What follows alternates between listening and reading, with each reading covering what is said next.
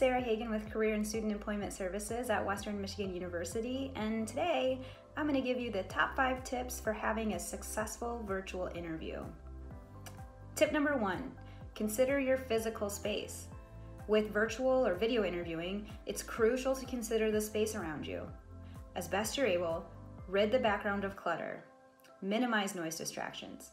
Use a laptop on a steady surface rather than your cell phone to eliminate shaking or movement. If you don't have a strong microphone, use minimally noticeable headphones or earbuds to capture your voice. Dress as if you're in person from head to toe for a professional first impression. Tip number 2, do a practice run. Ask a friend to help you test the software you'll be using before the actual interview. Make sure your internet speed can handle the stream and check that the audio is coming through clearly on both ends. On the day of the interview, log in a couple minutes early so you're ready to start on time. Tip number 3, research and prepare. Research the company you're interviewing with before your interview.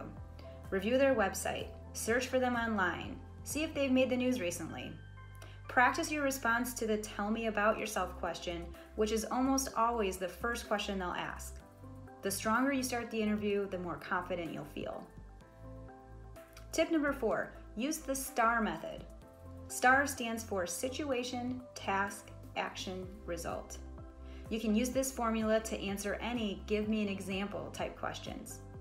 Start out briefly describing the situation and task, and focus your answer on the specific action you took in that scenario.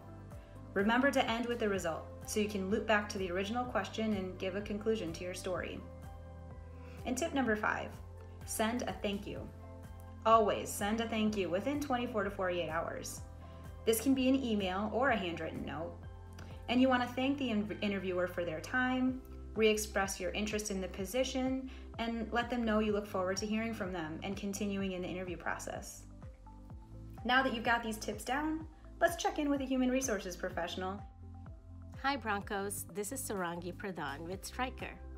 I'm going to be adding a few more helpful interview tips for virtual interviewing.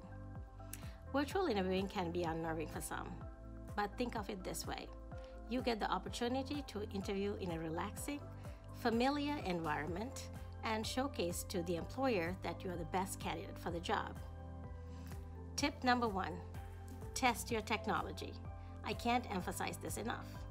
Make sure you have a good internet connection and good audio and video quality.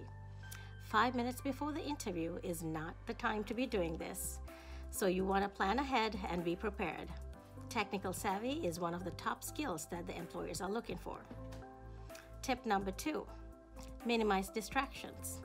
Make sure that all electronic devices around you are silenced or switched off, except for the one that you're going to use for the virtual interview. If it's noisy outside, just close the windows. It may sound simple, but it's really important that you minimize distractions during the interview so you can relax and focus on the interview. Tip number 3, monitor your body language. Avoid excessive hand movements and things like tapping your pen on the table. Sit up straight, look straight at the camera, maintain eye contact, and smile. Tip number 4, be prepared. Be very prepared. Make sure that you have researched the company as well as the industry ahead of time and have jotted down some notes. Have a printout of your resume next to you in case you need to refer to it. Be prepared to answer the question from the employer, "Do you have any questions for me?" In the best case scenario, you would have some questions for the employer jotted down already.